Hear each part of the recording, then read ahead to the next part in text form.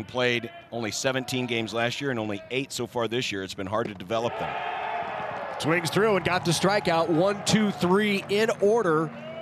Go the Spartans. And Dylan Trebach handles the top of the first in order here in Omaha. In practice.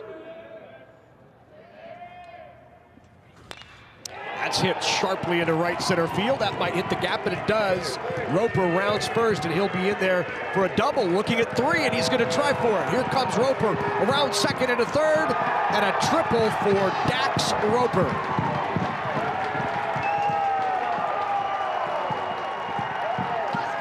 Second, infielders are setting up, and if they're anticipating a throw. That's hit sharply right by the third baseman, Nelson Padilla, and an RBI single for Jared Wegner. That got by him fast. It wasn't an error, right? Nope, they have posted the hit. And this energetic Blue Jay dugout, we saw them at peak form last week. And it's another wrapped up, or are wrapping up at this hour, but we're just underway. And a third high pop fly. Vilches is out there. He's called off. Nice job by Dax Roper to call it off and take it for out number. Happened. And everyone's season got thrown off as you get a swing and a miss here. Or they strike out to Mercado. It's the fourth of the game, I should say, for Dylan Trebach. Grounded to short. Nolan Clifford backhands across the diamond. In time! What a play by Nolan Clifford in the hole for the Jays. Hadn't played shortstop much this year. Fantastic play. Put everything on it. 0-2. Got the strikeout. Big pitch for Dylan Trebach. Well, he went up and in and got Satterstrom to chase. And gets the foul tip. It's a break for Clark. And then the ball gets by. Coming home, Jays on top 2-0. Scoring from third is Alan Roden. We mentioned it earlier. Urado has 4 pass balls. It's that back through the middle. Nice grab by Bergstrom. To 2 for the first. Over to first. In time for the double play. Nice grab by Bergstrom to start it, and a terrific turn by Nolan Clifford.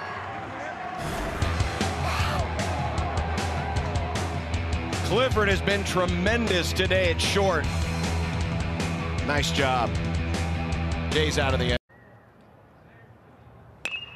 That's hit sharply into left field. Hamchuck on the way, but not going to get there.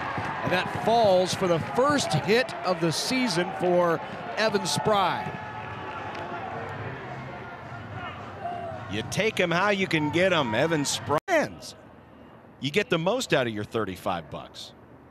And there goes Frederick. Hit and run is on. Slapped into right field. Terrific job of hitting by Vilches. And Frederick rounds second into third. And a nice piece of hitting with 2 strikes by David Vilches. Fence. Catching part of the game. Swings through the 2-2. And Zukowski comes in and gets the out. We head to the bottom. That's hit well into right center field. Back up against the wall. That is gone. Solo home run. Alan Roden. And Roden picks up his 5th home run of the season. A frozen rope out to right center field, and that's one way to drive in a run without a base runner. And he gets the greeting in the dugout. This is an off-speed pitch that hangs out over the plate, and Roden really gets contact. Watch him just get that extension. That's hit well into right again. Dax Roper with the shot. And Roper with a 2-run homer. The Jays have opened it up here in the bottom of the 8th. Roper with his 4th home run of the season.